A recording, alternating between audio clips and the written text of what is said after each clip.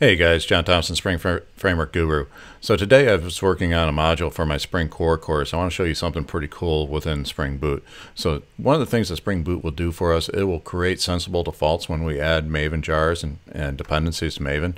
So in the module I was working on, I'm working on a module to explain to my students how to use JPA within the Spring Framework.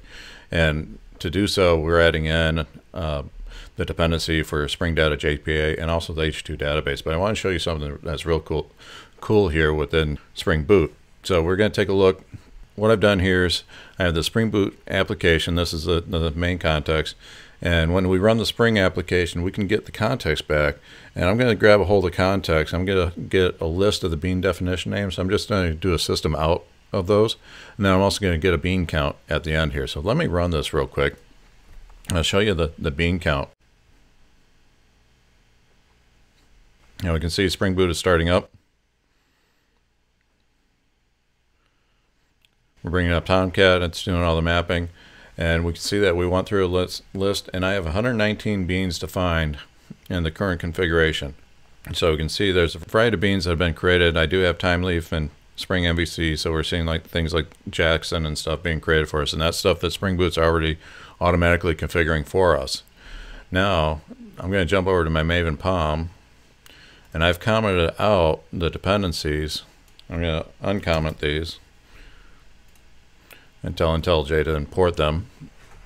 The first dependency is for Spring Boot Starter Data JPA. That'll bring in all the dependencies we need for Spring Data and Spring Data JPA. The next dependency is the H2 database. Now, Spring Boot is going to configure itself in a certain way because these are there. And let me prove that to you. I'm going to restart this. Now notice that we have 119 here now.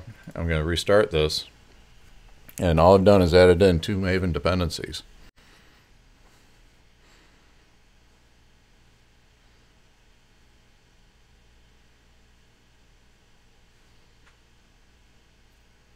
And we're back up.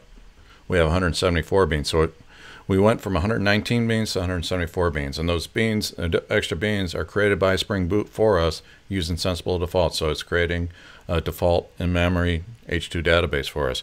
It's creating an entity manager. It's doing all the stuff for Hibernate. It's defaulting some properties for Hibernate for us. So it's making all these sensible defaults for us.